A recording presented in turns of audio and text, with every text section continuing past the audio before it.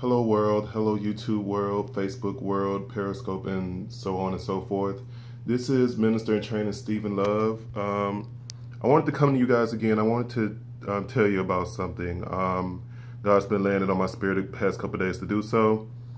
The title of this video is called Confessions of an Ex-Whore.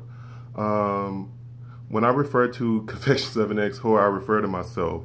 Yes, I admit I was an ex-whore. I basically whored myself out to anyone who made me feel loved, who made me feel like a man, like I was good enough, whether I was or wasn't.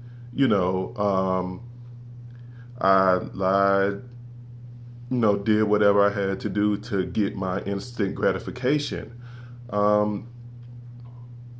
I heard a lot of people along the way. I know that any of you that I have heard that may come across this video and are watching, I truly, truly apologize.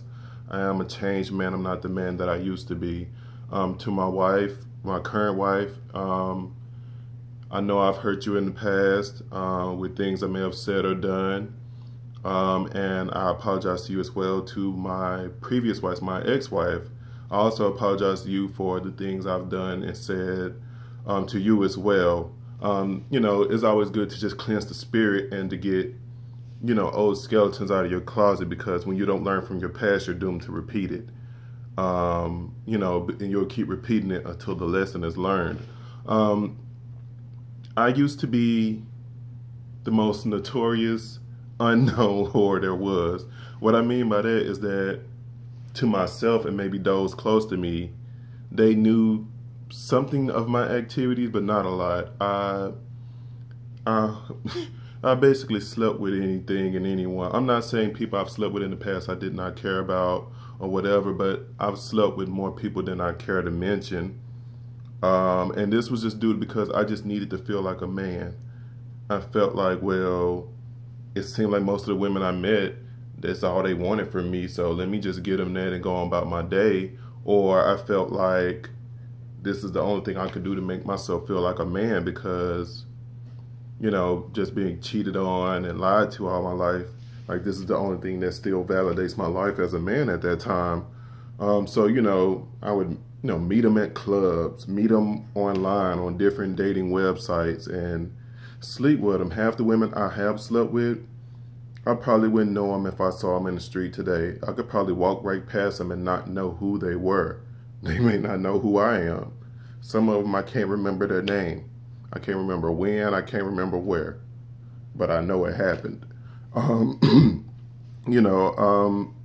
It's just crazy that I went through such a phase like that in my life where, I guess, after the situation I've told you guys previously about with the, the guys or whatever, that I had to do something to validate myself to feel like a man again, and just sleeping with random women like that, I could have laid down, and I probably have laid down with STDs, HIVs, AIDSs, and, probably could have laid down with people who had these things, but God has kept me, and I have not gotten any of that. So I give God the glory for just shielding me even in such a dirty, unclean time in my life.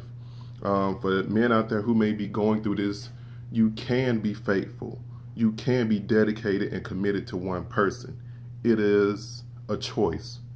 Don't get me wrong, no one, and I mean no one, whether you bishop, apostle, archbishop, Bishop T.D. Jakes for that matter, no one is above temptation.